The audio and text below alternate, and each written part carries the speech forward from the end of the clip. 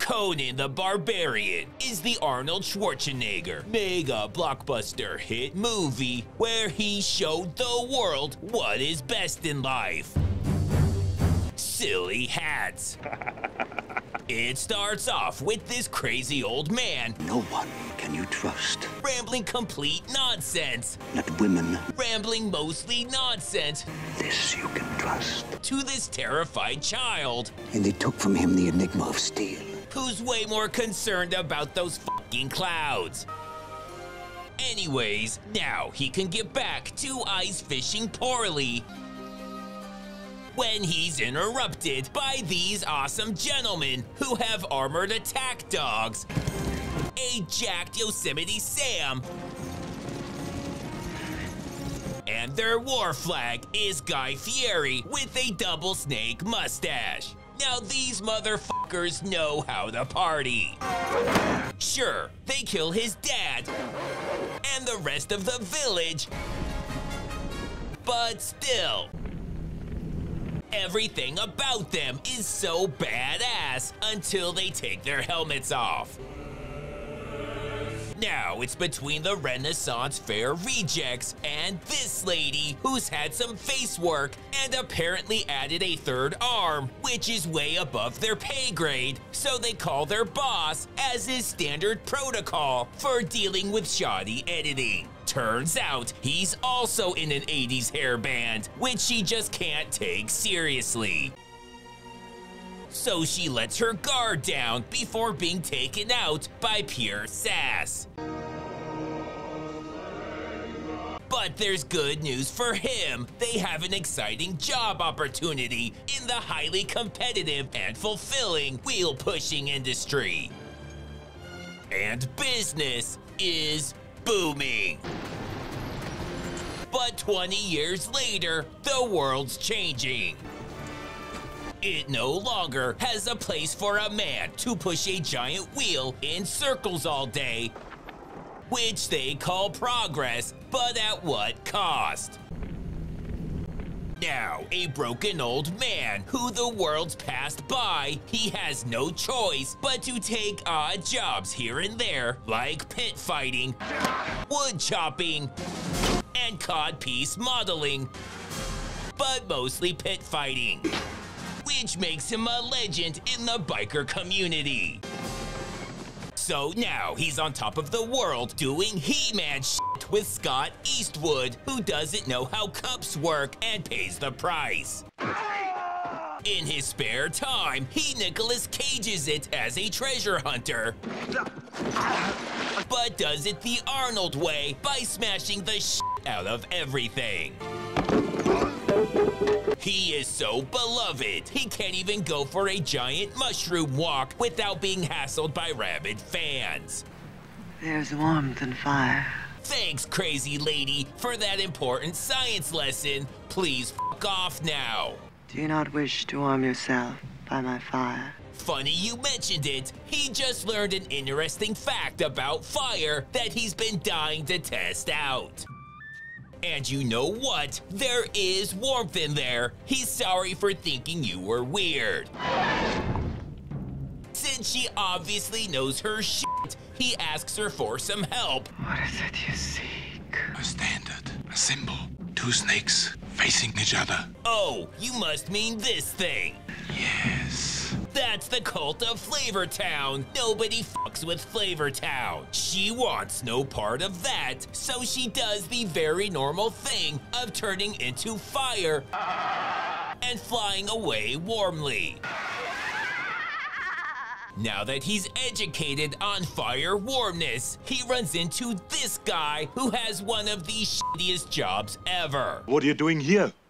Dinner for wolves. Well, good luck with that. Who are you? I am Subutai, thief and archer. Just a tip, you should probably leave the thief part out. Then, after he brags about being a perverted liar with terrible body odor and 2 or 3 STDs, they become besties.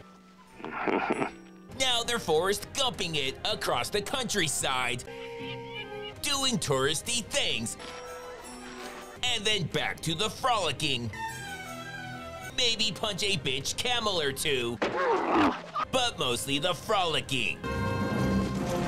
Until they come across a shrine dedicated to the greatest American hero and come to pay their respects to television greatness when they're suddenly attacked. But it was just a hilarious mix-up. You're not a guard. She can't believe it herself. Believe it or not, it's just her. Neither are you. Thieves. Oh my God, stop telling people that. Arnold asks if she'd like to climb on top of a big snake. And off they go. What's at the top is greater than they ever could have imagined. A shitty smelling hole. Smells so bad. Do you want to live forever? That's a weird non sequitur, but yeah, that would be great. Wow, this place is bigger than they thought. So to save time, they agree that she'll stand here holding a candle while they go below and fight a giant mutant snake. Then they're enjoying some good old-fashioned topless trust falls. Don't worry, Skittles, the emotional support snake, won't let anything happen to you because you matter. And oh my God, Skittles, their friendly mascot, was brutally murdered. What kind of sick son of a bitch would do that? Oh my God, lady, get over yourself. We have a real problem. But she thinks quick and comes up with the genius plan of selling them out immediately. Not women. But luckily for them, Not women. goes both ways, and she quadruple agents that shit when she stabs him in his prehistoric bubble jacket. Then they start to worry about her mental state when she begins having repetitive questioning. You want to live forever? Still yes, and judging by her trajectory, there's no way she made that fucking pool. Later, she one-ups Derek Smalls here Thieves. as the sneakiest thief around. Holy shit, how did he see that? But that level of hypervigilance is more of a curse than a blessing. And for the love of God, he just started his oatmeal nap. Could you fuckers come back later? And how the fuck does that help? Now he has to see the king with his pores looking less than radiant. Why, Rexar himself has threatened me, the king. Wow, that's crazy. But they have no idea who the fuck that is, and even if they did, none of it sounds like their fucking problem. Comes a time when the jewels cease to sparkle. The gold loses its... Look, old man, we have places to be. Just get to the fucking point. And this one was thrust into a father's heart. You have 3 seconds. My daughter travels east. Kill your daughter. Got it. Steal my daughter back. Yeah, whatever. Same shit. And no time to explain, but here's Jello. Take all you can carry. Go, go, go, go, go. Now Arnold's hot on her tail and closing in fast when he realizes he has no idea what she looks like or even her fucking name, but he does know she's going east, so I'm sure it'll all work out. There are some close calls, like when he runs into the very terrifying Children of Doom. and holy shit, he's lucky he made it out alive. Doom's children. But his fear turns to joy when he finds out that not only does someone else like staging battle scenes with dead bodies, but he's a fashion bro too and is dressed like a giant chicken. Arnold likes his style, and he likes his sequin outfit. This day got a whole lot better. Which inspires Arnold to take things in a brave new direction. Flowers grow around here. Flowers.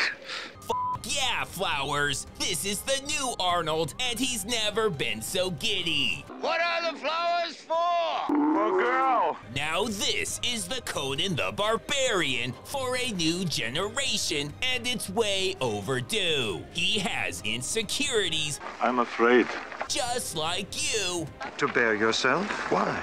You're so big and so well grown. Okay, so not like you. You should be proud of your body. I guess like me. Could we talk over there, where the others do not see? Never mind. You. But in a shocking twist, the 7-time Mr. Olympia isn't actually shy about his body. This is, your rope? I'm pretty sure it's his. Priest's rope? Turns out that and these stupid questions were all just a very unnecessary and convoluted ruse so he could assault a priest. Then he goes full Mr. Ripley. What do you see? Infinity. And is fucking nailing it. Oh my god, Arnold doesn't stick out at all. How could they know? Oh, son of a bitch! It's the sassy guy! You broke into my house. No, he didn't. Stole my property. Maybe. Murdered my servants. That never happened. And my pets. Okay, but he kept taking everyone's baseballs, so he had it coming. So they go for symbolism and knock it out of the park with a reference to the most important story ever told. The Van Damme movie Cyborg. But Arnold doesn't quite have what it takes to spin kick himself free. He even gets confused and mixes up he and the Vulture's roles. Luckily, his thieving lying friend, who doesn't return his shopping cart, happens to come across him on one of his cross-country jogs. Then, while he's sleeping, they write lyrics to Creed songs all over his body so they can tell him he got them tattooed while drunk as a funny little goof. The next day, she's being super dramatic about the whole thing. But Arnold ain't got no time for mourning. He ain't got no time. Because he's pissed. And he's gonna be dead by Sunday morning, hanging by his head. So now, they're getting ready to wreck Mr. Myrtle's shit. Once and for all. Which is a shame, because he found a way to make cannibalism fun by having them serve the food like Ghana pallbearers. And if that's not bad enough, we find out everything really is run by lizard people, and now you owe your uncle an apology. But we'll get to that later, because Arnold's not quite right and is focusing his attacks on candles and the fucking air. Which is when Shawn Michaels and Marty Jannetty show up, and oh my god, not again! No time for that either, because now they're leaving without killing him, which was the whole reason they went there. I guess they did snatch that one guy's daughter. My own daughter. Even though they all talked about how they don't give a shit about that. I have talked to Subutai and he agrees. But also no time for that, because now it's a cartoon and he shoots a fucking snake. So she's dead, but it's really hard to take it seriously. Now he's trying to decide what to do, but that fire show ate up most of the budget. So fuck it, they'll just come at him one at a time. Like it's batting practice. Then holy shit, the spike plug starts spitting. They eventually run out of bodies, and he only brought one snake. So I guess they win. Which is great, but it's getting late, and we really gotta wrap this shit up. So he does what he should have done in the first place, just appear behind him. Then we get a last-second bombshell. Who now is your father, my son? Save it for Star Wars, you fucking nerd!